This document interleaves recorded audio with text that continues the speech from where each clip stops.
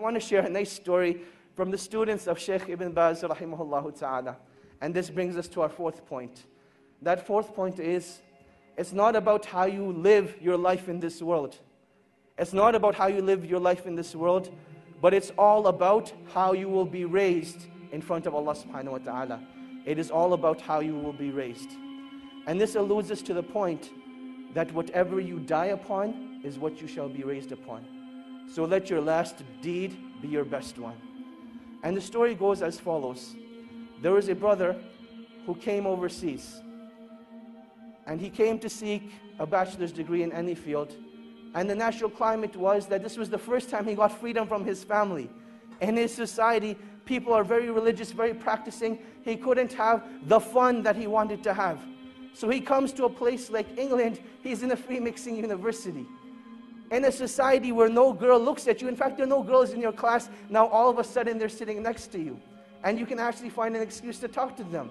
Hey, can I borrow a pen? Hey, can I borrow some paper? And conversation becomes very easy. And now that you have a foreign accent, oh my God, you're a fitna for them. And this was the reality that he went through. That he came from a foreign land, and this attraction hit him right away. The initial stages were that he'd just go out for lunch, he'd just go out for meetings, and that is how life continued. He never actually committed zina. One day though, he went to a party, and he committed zina. Out of, pure emotion, he committed zina. And when he was done, he just lay there thinking, I have just ruined myself. And he didn't know what to do. He didn't know where to go. He didn't have any close friends that could guide him. He knew that the only place that this guidance that he had known was back in his hometown. He booked a ticket back to Saudi Arabia where he was from. And on his way, he had a stopover in the country of Qatar. While he's in Qatar, he goes to the musalla and he's just crying.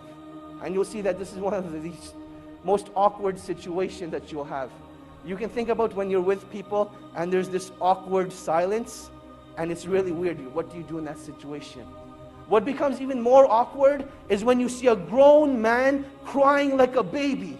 He's crying like a baby. What do you do in that situation?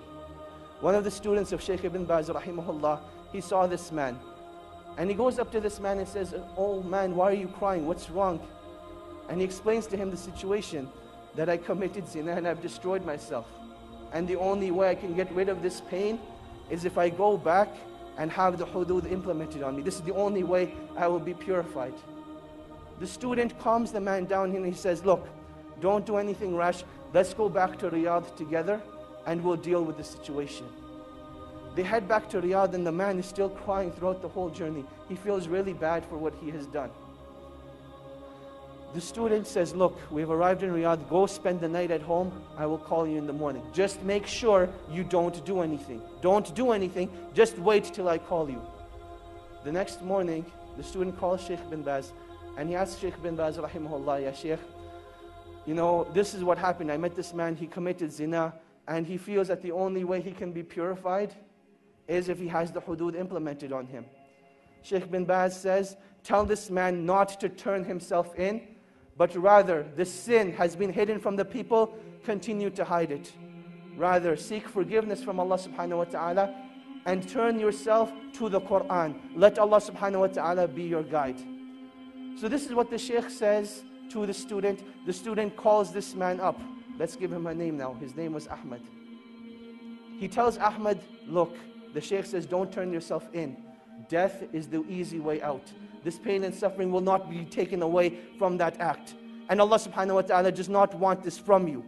But rather Allah subhanahu wa ta'ala wants you to rectify your ways, turn back to Allah subhanahu wa ta'ala, and that is when that pain and suffering will be taken away. That is what Ahmad decides to do. A couple of days go by, he starts reading the Quran, he starts praying in the masjid, and he says that I've never missed a single salah in the masjid since that event took place. This continues for about 2 weeks. Now this student, he disappeared from the life of Ahmad. There was no contact between him. And then one day, he notices that he has a missed call from Ahmad. He says, later on, I'll give him a call. Another couple of days go by, and Ahmad's house is calling now. His home number is showing up on the Shaykh's phone 5-6 times. The student calls the house back and he says, "Assalamu alaikum, how are you guys doing? What's going on?" And they say, "We need to speak to you. Ahmed needs your help." And he says, "Definitely, I'll come over and see you tonight after Isha." He prays Isha, heads over to the house. And he sees that something just isn't right. That you can walk into a place, no one will say anything, but you can see it from their faces. You can see it from their sights, that something just isn't right. He goes to the father and he says, "Assalamu alaikum." He says, "Wa alaikum assalam." He says, "I don't even know what to say to you, but I want to thank you from the bottom of my heart. Because I know if it hadn't been for you, this wouldn't have happened." And the student's thinking, what did I do? So he says, "Well, what happened? What are you talking about?" And he says, "Let me show you." He says, "Ahmed went and prayed Salatul Isha tonight. And he came back and he came to pray his sunnahs. And he was in his room for a really, really long time. And we went to seek him out. We didn't know what had happened to him. But I want to show you." He took the student to Ahmed's room. And there Ahmed was in sajda. And Allah subhanahu wa ta'ala took his life away at that time. And that is how he passed away. This is the story of an individual, not who was righteous, but this man committed zina, one of the biggest sins in Islam. And this is how Allah subhanahu wa ta'ala took his life away. And inshallah, when he's resurrected, that's the deed he's going to be resurrected on, making sajda to Allah subhanahu wa ta'ala.